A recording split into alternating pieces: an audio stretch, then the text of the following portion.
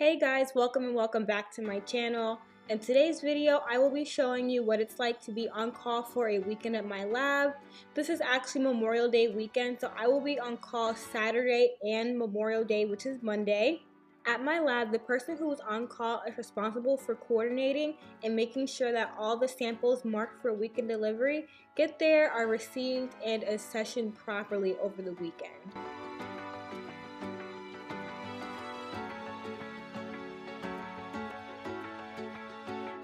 So this is actually the day before, so basically Friday. I'm home from work, and what I'm doing now is going through my email and checking to see what packages are scheduled for delivery over the weekend. And what I'm doing is writing down the tracking number as well as the courier who I should be expecting it from. Once I've written down all of the tracking number that I'm expecting, I will be calling certain couriers to schedule a delivery time with them. I told them this particular Saturday that I would like for them to come at 9:30 a.m. You don't have to schedule them that early. It's definitely personal preference. I typically like to schedule in the morning times. The reason it's so imperative to do your due diligence when you're the person on call is because the building that we operate in is actually locked over the weekend, and so no carriers or anyone for that matter can get into the building without a badge. So if the carriers were to come and you're not there or something of that sort, they will leave because they will assume that we are closed, because technically we are closed over the weekend, and then you'll get a notification. And certain samples, depending on when they were collected and how long they've been traveling, have a certain time frame in which we have to accept them and spin them down into plasma. And so if we were to miss a package and for some reason we were on that last day, then that sample will be considered no good. Here it is Saturday morning, and the first thing that I am doing is checking to see if any more package notifications came in overnight. And on this particular day, 4 more packages came in overnight that I should have been expecting.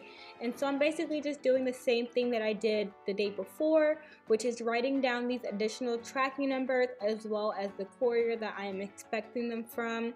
The second phone that you see here on my desk is the on-call cell phone that we use for the office. Typically, you can take this phone home and basically just do whatever you typically do for your on-call routine. I just use my regular cell phone because I have my work email and things like that on my cell phone. So I just give carriers and delivery people my number. So I have the on-call cell phone here with me because if someone were to call the actual office number, it would get forwarded to the on-call phone.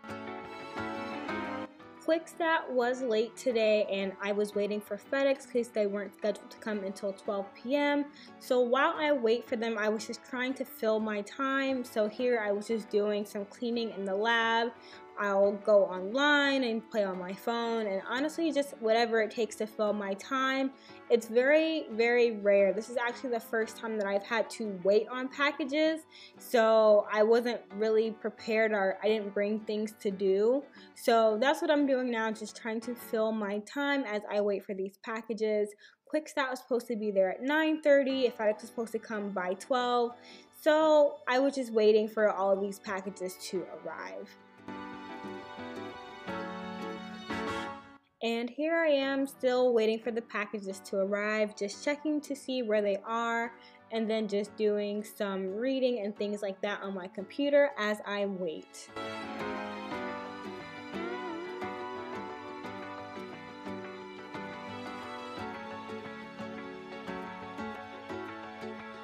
Here it is 12 o'clock, and at this point none of the packages had came, so I was pretty annoyed. I ended up having to go to FedEx after 2 p.m. to pick up the 4 packages that did not come, and I had to reschedule with QuickStat so they could come and drop off the 1 package that was coming today, at which they were supposed to get there the second time at 3 o'clock, but they actually did not get there until 4:15. So because of that, I did not spin anything down today because luckily everything was within the time frame. I just went and picked up everything and put everything into the computer, documented everything, and then I just went home for the day. Also, I did not stay here all day. I did go home at some point and eat lunch and walk my dog, and then that's when I went to pick up the FedEx packages.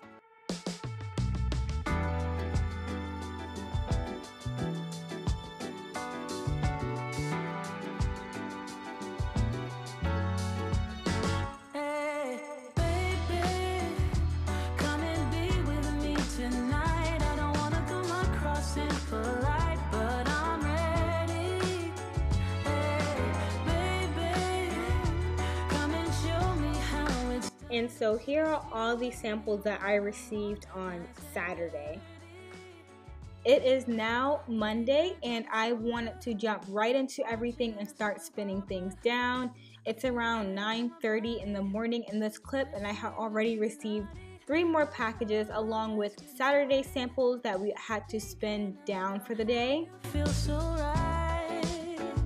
Been dreaming all night. Could you be mine? We can go up, or we can go down. So once I entered in all of these new samples into the computer, the next thing I had to do was label all of the tubes, and then I was able to start the spin down process in the next room. Do or die. Come on, don't be shy, baby. Come and be with me tonight. I don't wanna come across impolite, but I'm ready. Hey, baby, come and show me how it's done. It's just you and me, one-on-one, nice and dirty. The things you're doing to me, it's like something out of a movie. You see right through me. It's like you already do me.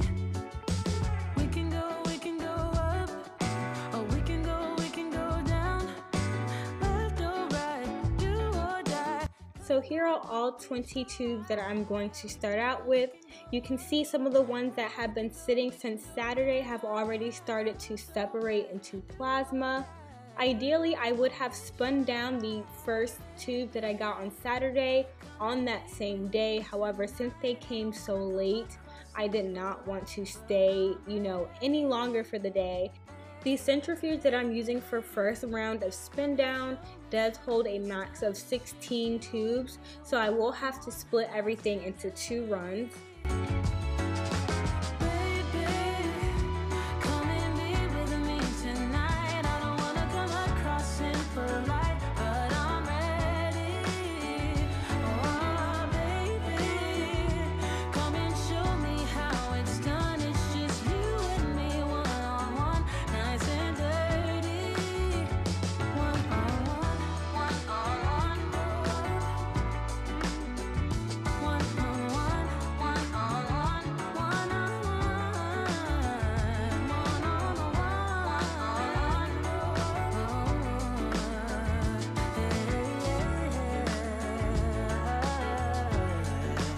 Here I am taking the plasma from the blood tube and putting them into these 15 ml tubes, and I will be spinning these down for a second time to just make sure that we have separated the plasma completely and there's no pellets left.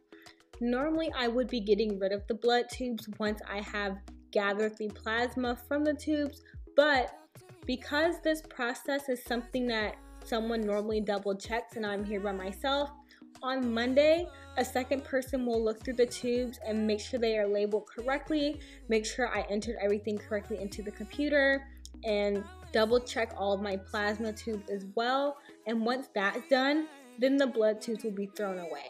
Feels so nice. We time.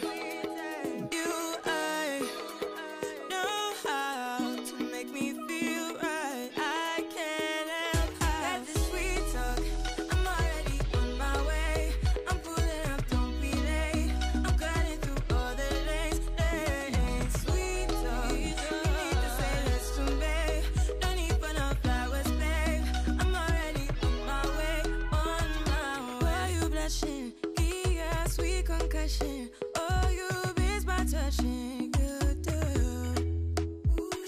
In the middle of me doing spin down, another package came with 4 more samples.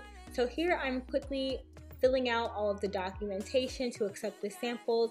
That way I could get them in the centrifuge for the first round with the second set of tubes that I was doing, if that makes sense. Another package does come later on in the day once I was finished doing everything, and I could have left it for Monday. However, I didn't want that to be someone else's responsibility, so I just went ahead and spun that one down as well. But because it was only 1 tube, it did not take me long at all. I am finally almost done with my on-call shift. I am just entering in all of the plasma that we collected from all of the blood tubes.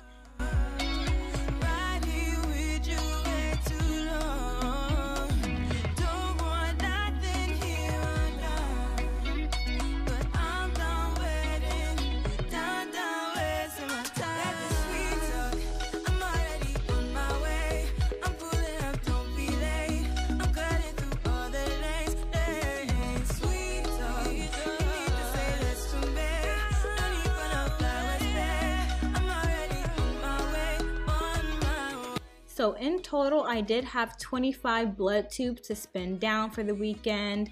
And once again, I will be leaving the blood tubes so that someone can double check them Monday morning, and then they will be discarded. And then all of the plasma tubes will be going in the freezer as is. That way those can be double checked as well. And once those have been verified by a second person, then they will be stored in the proper boxes until testing. Talk to me nice, talk to me honestly. Here is where everything comes full circle. I am scanning in all of the documentation that I filled out when I first received the samples, and then once I scan those in, I'm gonna go to my computer, rename them the appropriate name, and then send them to all of those tracking numbers that we wrote down on Friday and then Saturday morning.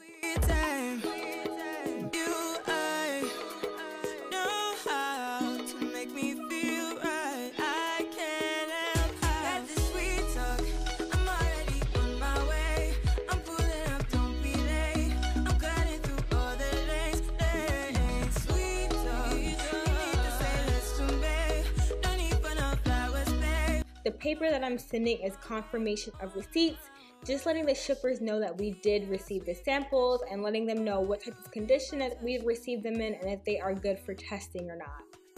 Show me something, give me more than one thing. I need more than less than I do. Say you're a good guy, make me believe it. Don't wanna hear it, I wanna see it. See how rewind, when we rewind, it feels so nice. I can't help how this sweet talk. I'm already on my way. I'm pulling up, don't be late. I'm cutting through all the lanes. Sweet talk, you need to say let's convey. No need for no flowers, babe. I'm already on my way, on my way. We've been dancing all night long, right here with you way too long. Don't want nothing here undone, but I'm done waiting, done wasting my time. This sweet talk, I'm already on my way. I'm Once I send my last confirmation of receipt, I am officially done for the weekend and I can head home. As always, thank you guys for watching, and let me know what you think of this video down below. Let me know what you'd like to see next, and don't forget to like, comment, and subscribe while you're here, and I will see you guys next time.